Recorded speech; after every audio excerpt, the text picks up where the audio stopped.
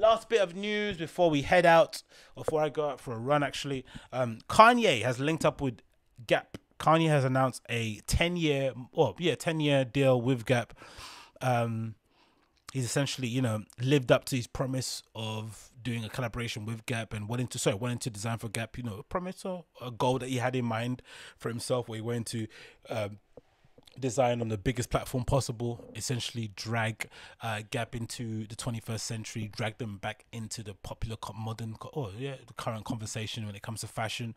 It's an incredible partnership, and again, for a brand that no one was talking about, thinking about, 2 weeks ago, to suddenly be, on the lips of everybody, is a genius move. And again, aligning themselves with Yeezy then going out and hiring a whole bevy of, the who's who in talent to kind of lead that charge is amazing. So let's go through how it announced. Kanye tweeted, which he hasn't done in a while, even throughout the whole Black Lives Matter issue and the protests that's happening all across North America. He has remained mute and essentially spoke with action, contributed mad millions to charities and organizations. He went and marched on the streets of Chicago. He's just been dealing with things a lot better than he did when he was going through that whole debacle with Trump and calling him daddy and stuff, right? He's essentially learned his lesson, I think, if that's a right way to go about it, right? But yeah, it's a good thing. So he essentially put this tweet out earlier in the day that said worst day ever, with a picture of a person kneeling over, zipping up a bag that essentially has Gap written on it, which is what people spotted. It was a Gap collaboration,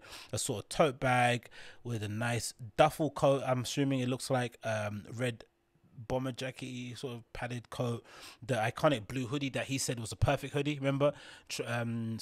Remember when Kanye West had an interview with, I think, Wall Street Journal, and he said that he was developing the perfect hoodie. He was, perfecting this perfect hoodie in his idea, with the perfect hem sizes, the perfect hood, the perfect pouch pocket. And he essentially wanted to first collaborate, I'm assuming it was with Walmart or Costco. That was the first sort of thing he wanted to do. But now he's got the opportunity to provide that same perfect hoodie to the masses, using the outlet such as Gap. And then it finishes off that look with some khaki pants. And I don't know if that's a shirt that's being thrown in there on the left of the screen, but it looks in purple and lilac. So immediately you see the color palette is completely different to what he's doing at Yeezy. There's a lot more bright colors there. The tones are a bit more vibrant.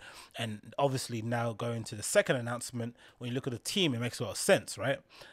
He's essentially put together a small team precisely for this multi-year collaboration, and he has got together with the likes of, if it comes up here on the screen, oh, that's a logo for Yeezy and Gap as well, taking the iconic Gap logo and flipping it with the Yeezy symbol.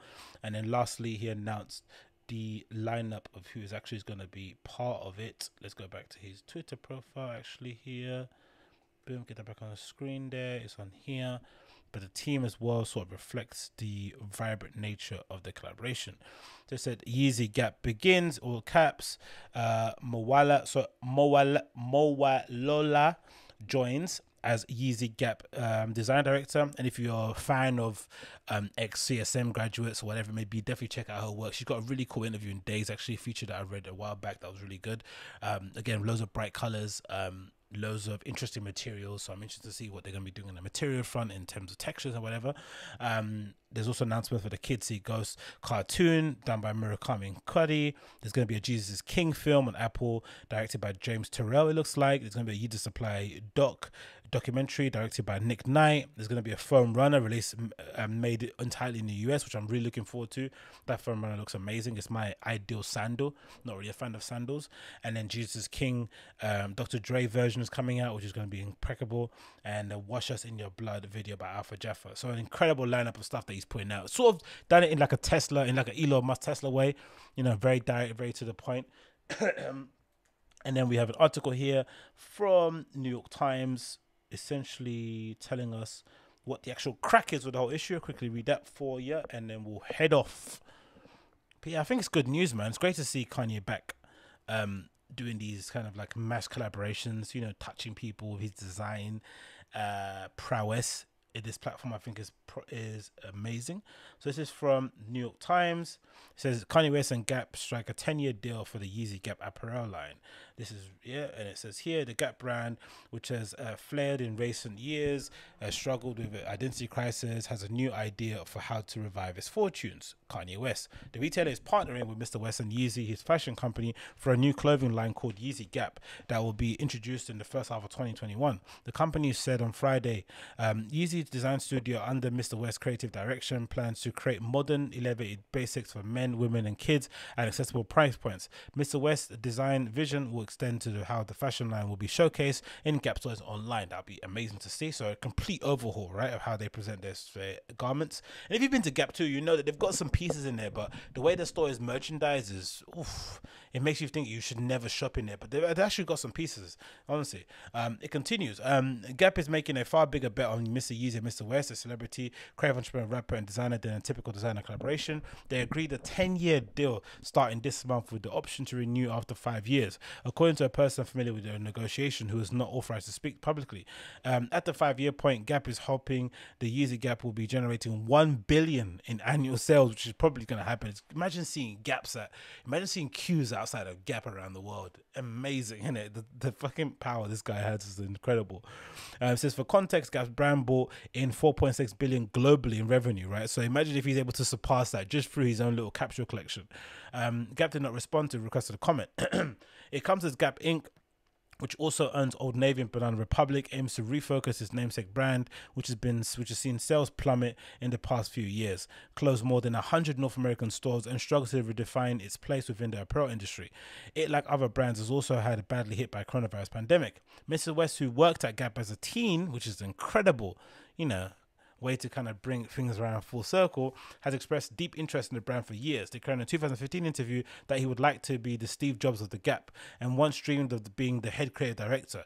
He has visited the San Francisco headquarters and met with Art Peck, Gap's former chief executive. The Gap deal will fulfill a desire of Mr. West to make clothing for the masses, even as Yeezy has become a presence in New York and Paris fashion weeks.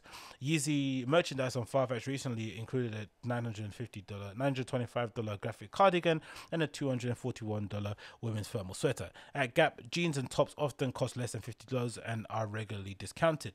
Gap will pay royalties and potential equity to Mr. Yeezy, Miss West, which is solely owned by West based on sales and performance. Mr. West has successfully partnered with Adidas since 2013, where his brand has positioned as its own category, and he earns royalties on net sales of his shoes and apparel, the New York Times reported last June. Each shoes, which cost hundreds of dollars and even more on secondary market, were expected to top 1.3 billion sales last year.